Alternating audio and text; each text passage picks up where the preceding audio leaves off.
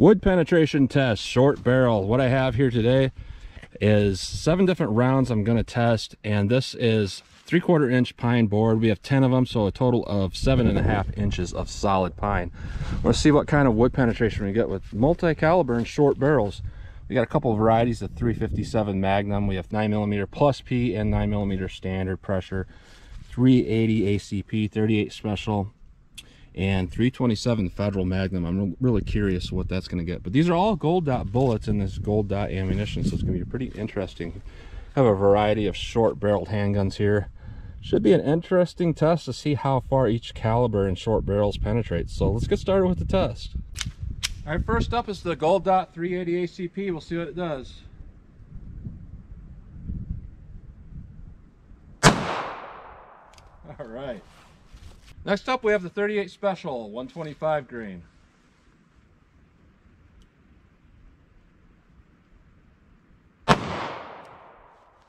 Next up, we have the 9mm standard pressure 124 grain. Next up, we have the 9mm plus P 124 grain.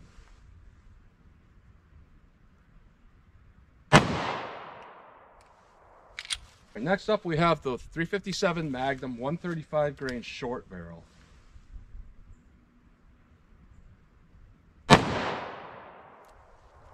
Next up, we have the 327 Federal Magnum 100 grain.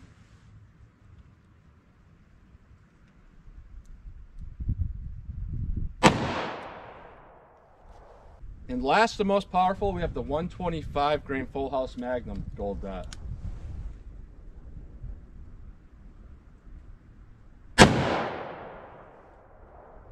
All right, let's open that piece of wood and take a look, see what we got.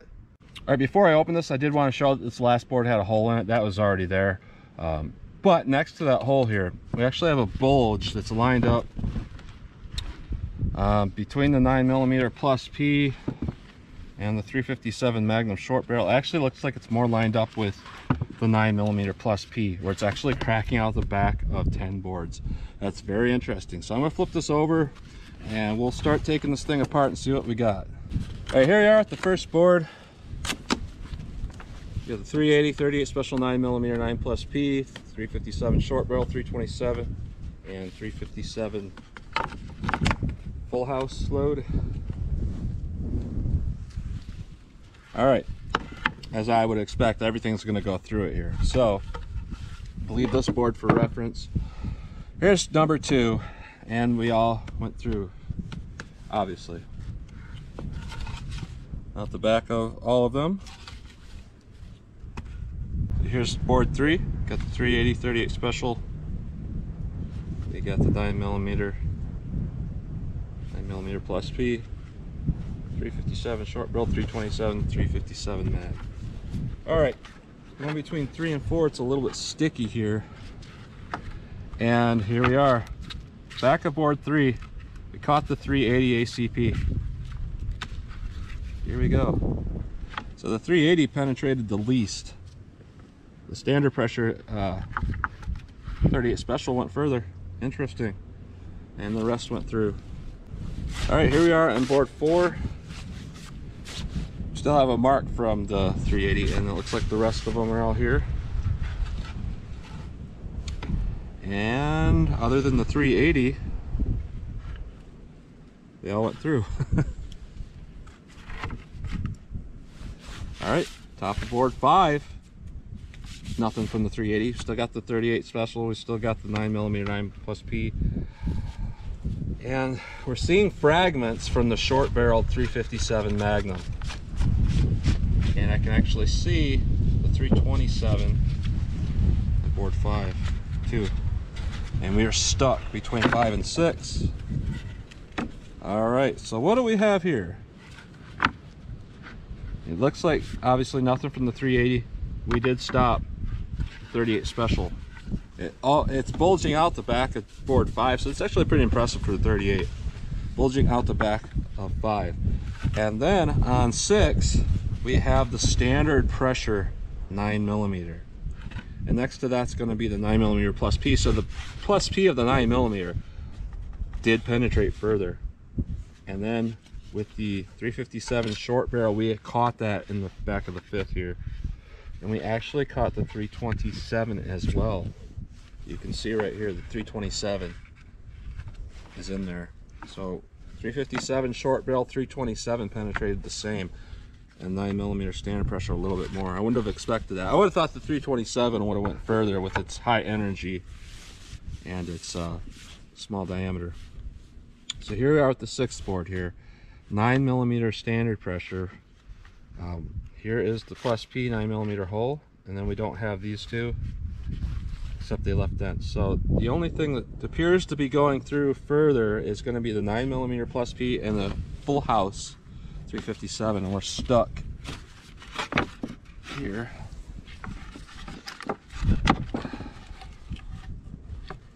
And here is the back of 6, and here is that full house 357 Magnum. We went right through that.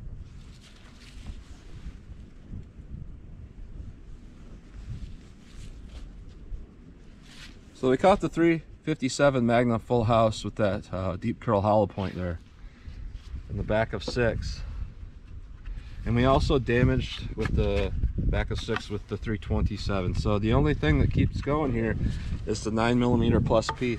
Now we have significant damage right here with the 357 Magnum. Significant damage. We have significant damage with the 327 as well. All right, board 8, we're still going here. And that's what I was thinking when I saw the back of it. It looked like there was a crack in the back of 10. 9mm plus P. We still have damage from the 327. So the 327 is causing damage on board 8. And the 327 also punched through a hole through the back of board 8, even though we stopped it. Board 9, there is impact there. And I was wrong about that 327.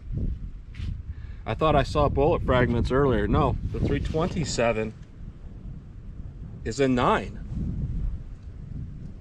I just didn't see it. It looked like it had stopped earlier, but no, it's in 9. So indeed, the 327 did penetrate further than most of these, and we're stuck here. And here we are, back of 9. There's nothing from the 327. Board 10, 9mm plus P. That's very interesting.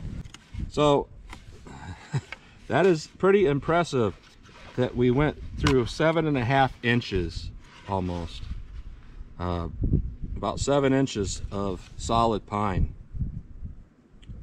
with that plus P. It's just overwhelming penetration. So it is true what they say about the 9mm being a really good penetrator. It really is, for some weird reason, even though it has less energy than others. I think it's just that sweet spot where we have enough energy to penetrate, but just slightly less than what it would take to destroy the bullet. So it really is that sweet spot. So that's what you get today with the wood penetration test. Interesting results, to say the least. So as always, comment, share, and like, and thanks for watching.